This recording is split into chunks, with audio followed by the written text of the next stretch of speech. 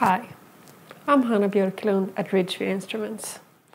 I would like to share my thoughts on the affinity, on-rate and off-rate of an interaction, and how these may be interpreted on different situations. Imagine two molecules, a target that's anchored to a surface and a ligand kept in a solution. These may interact with each other, forming a complex. The interaction is reversible, meaning that the complex may fall apart, causing the ligand and the target to be free once again. The strength of the interaction between the ligand and the target is referred to as the affinity. At equilibrium, the affinity describes the amount of formed complexes relative to the concentration of free ligand and target. This can be represented by a sigmoidal-shaped curve, illustrating the amount of bound targets at different ligand concentrations. At a ligand concentration equal to the affinity, half of the targets will have a ligand bound at equilibrium.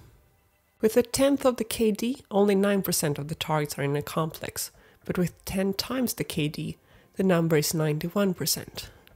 This means that it's not the molar ratio between ligand and target that matters when estimating target occupancy, but rather the concentration of the ligand relative to the Kd. Let's see how we can use this information in a real-time measurement. In this example, we did 3 parallel measurements, in which we incubated with a ligand concentration of 0.1, 1 and 10 times the Kd. After equilibrium had been reached, the concentration was increased 10 times. With the two lowest concentrations, the signal clearly increased. With 10 times the affinity, most of the targets were already occupied with the first concentration, so the signal barely increased further. You can learn more about real-time binding curves in another video from us. The affinity is an important property when comparing, for example, different drug candidates, but it doesn't tell us everything about an interaction. This graph shows us the binding curves of 3 drugs which behave very different over time. The red curve is an example of a fast-on, fast-off interaction, which quickly reaches equilibrium but also dissociates rapidly when the ligand solution is removed. In contrast, the slow-on, slow-off interaction represented by the blue curve will need long incubation time to reach equilibrium, but will then remain for a long time. An interesting aspect of these curves is that they all have the same affinities, even though their behavior over time varies greatly. In other words, the affinity value alone doesn't tell us anything about the kinetics of an interaction.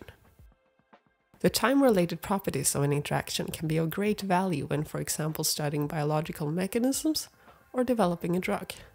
The on rate, also referred to as the uptake or the association rate, tells us how fast complexes are formed. A drug must find and bind its target before it's excreted from the body, so with a rapid excretion rate, one should aim for a fast-on interaction.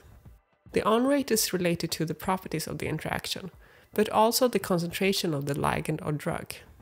A higher ligand concentration speeds up the binding.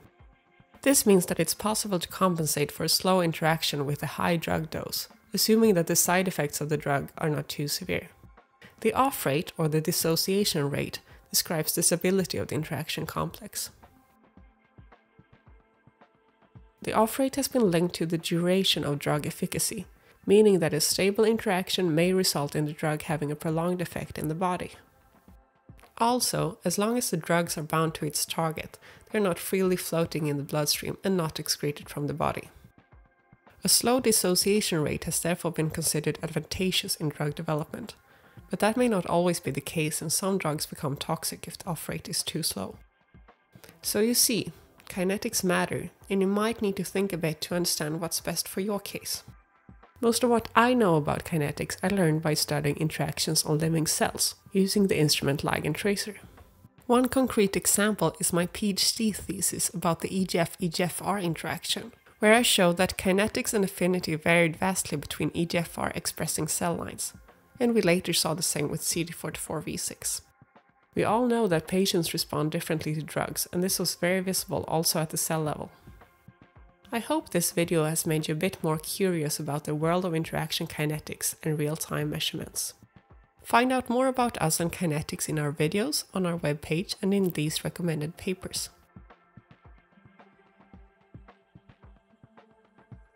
Thank you.